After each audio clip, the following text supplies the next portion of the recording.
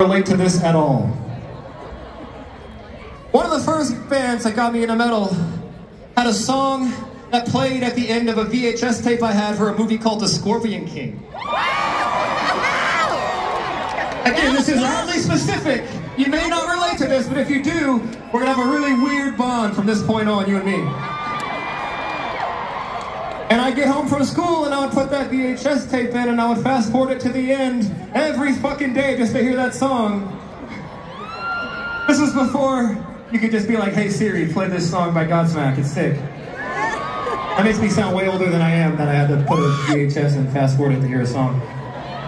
Can anyone else do that? Is that like... I've been waiting to play this show for so long to ask if anyone else had that experience. I was like, am I just fucking weird? Anyway, shout out to Godsmack for having us on this cool ass fucking show.